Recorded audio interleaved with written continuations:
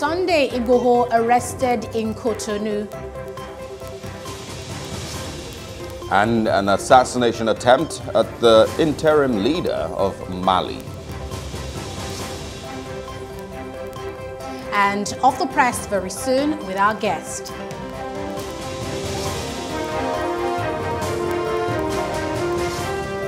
Welcome to the Breakfast on Plus TV Africa. Good morning. Thank you for joining us this bright and beautiful Wednesday, the 21st of July 2021. I am Anetta Felix. And I am Osaogi Ogbonwa. Welcome to the breakfast this morning. It's the second day of public holidays across Nigeria. And we would say happy Salah once again to all the Muslim faithful and everyone across the country enjoying these 2 days of rest and celebration.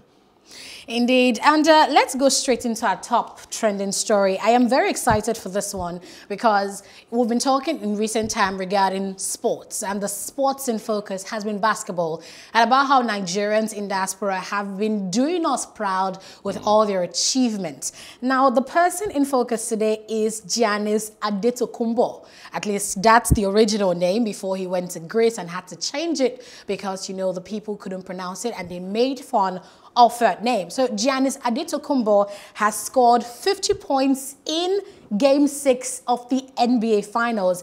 Now, he plays for the Milwaukee Bucks, and now this has represented the Milwaukee Bucks' first NBA title since 1971.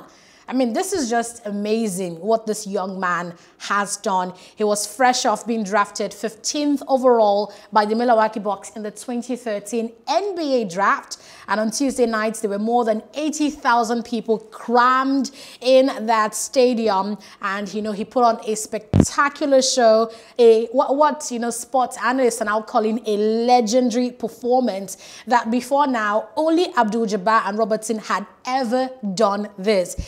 He basically led the Bucks to an NBA title. And I have a couple of fantastic points that would definitely spin your heads regarding Giannis.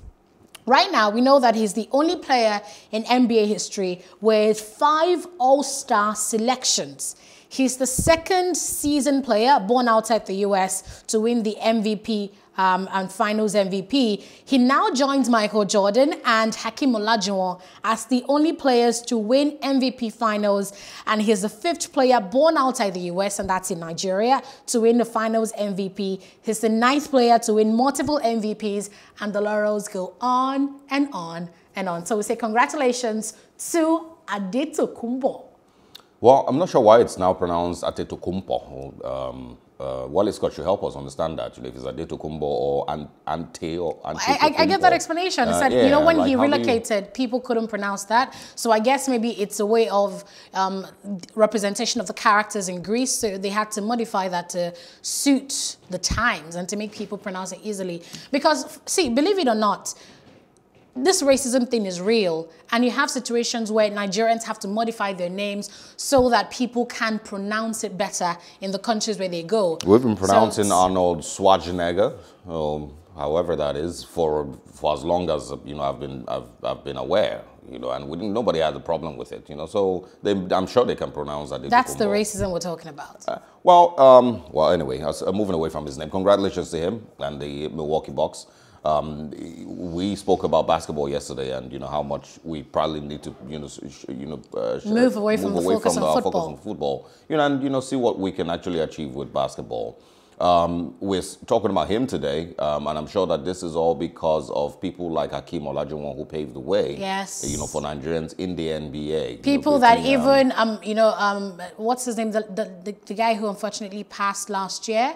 The basketball player, Kobe Bryant, even mentioned how much he looked up to him. So yes, we do have Nigerians blazing trails across sectors. Absolutely. Hakeem, I think, played from 84 to 2002. And he was one person that a lot of people were proud of, back here in Nigeria. We didn't, watch that much basketball, but anytime that the NBA was mentioned, there was always a reminder that there is a Nigerian called Hakeem playing. Congratulations to him. He still has a pretty long career to go. He has broken a couple of records with regards even signing. He currently earns one of the highest in the NBA, and he's taken away the spotlight from the likes of LeBron James and the other light-skinned guy. So congratulations to him and their family. I'm proud of what they've been able to achieve. And this really, once again, is the level of success that you will achieve when you have a system that supports you, a sports ministry that supports you, Totally and agree. and an environment that really, really supports your dream and your goals and all of that. I'm sure that there's going to be more Nigerian parents thinking now that maybe my child isn't good for football. Let's, look into Try basketball. Yeah. And maybe my child isn't meant to be a doctor or a After lawyer all. or engineer after all, or a broadcaster. Maybe they should be footballers. Maybe they should be basketballers. Just sportsmen, generally. Yes, absolutely. The good thing about Gianni Adetokunbo right now is that he's the most outstanding player of the just ended NBA season, and he's one of the Nigerians who would also be playing for Nigeria at the Olympics. Fantastic, fantastic news. Congratulations. Yeah. But the sad thing about the Olympics, I mentioned this yesterday, the organizers of the Olympic Games have not ruled out cancelling the games last minute, because I told you about a young American who came down with COVID-19 and how that might affect the game. So we just might get a surprise. It wouldn't be a surprise to me because it's something I've expected, and they have said it too, that you should not rule out any last minute changes that they could just cancel, because they are taking health precautions very seriously and are putting the health and lives of all athletes and possibly fans, first before even the games. But what will then happen to all the sponsors, people who've bought broadcast rights and all of that? The amount of billions of dollars that have gone into that. We'll see how it goes. If it has to be postponed, it will be postponed. If it has to be cancelled, then it will be cancelled. But I doubt that will happen. I think they're going to consider a lot of things, and rather they would, put in more precautions. They would maybe reduce the amount of people that are going to be allowed to watch games and some of all of that. Yes. Instead of outrightly cancelling it, because this is, it's already been delayed, way beyond what we had imagined.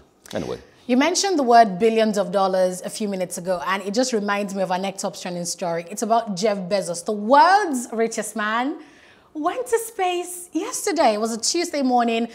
Some stations are reporting 10 minutes, some are reporting 11 minutes. But between 10 to 11 minutes, joyride from Earth to the Kármán line. Now, that Kármán line is the internationally recognized boundary that, where Earth ends and where space begins. So Jeff Bezos went on a ride out of space. He was there with an 18-year-old German teenager, Oliver Dahmen. And a bit of a story regarding Oliver. The story is that, people had bid to basically follow Jeff Bezos out of space, from about 159 countries. Thousands of people, put in a bid to, go out of space. And we don't really know just how much, was paid for this, because definitely Oliver's father, what CNN is reporting, definitely paid the ticket. The man is a rich investor, paid for that spot for his son to be on that flight with Jeff Bezos. There was also, Jeff Bezos didn't go alone. He went with his brother as well. He did announce he will be going with his brother. He also went with the 82-year-old pilot. So basically, this flight saw the oldest person to go out of space, the 82-year-old pilot, and the youngest person to go out of space, and that's the 18-year-old recent high school graduate named Oliver Dahmen. Now, you asked me behind the scenes, why exactly is Jeff Bezos going to space? And lots of people definitely have that question on their minds. So we know that when Jeff Bezos founded Blue Origin, his space expedition in the year 2000, just about 6-8 years after he founded Amazon, he said he wanted to make space tourism. He wanted to basically break the frontiers of space tourism and make it affordable for people to go out of space, to have tours, to just explore what exactly is out there beyond the world as we know it. So that's exactly what happened yesterday, that 10-minute joyride to the Kármán line and back. But Osawagi, would you love to take a tour out of space? Absolutely.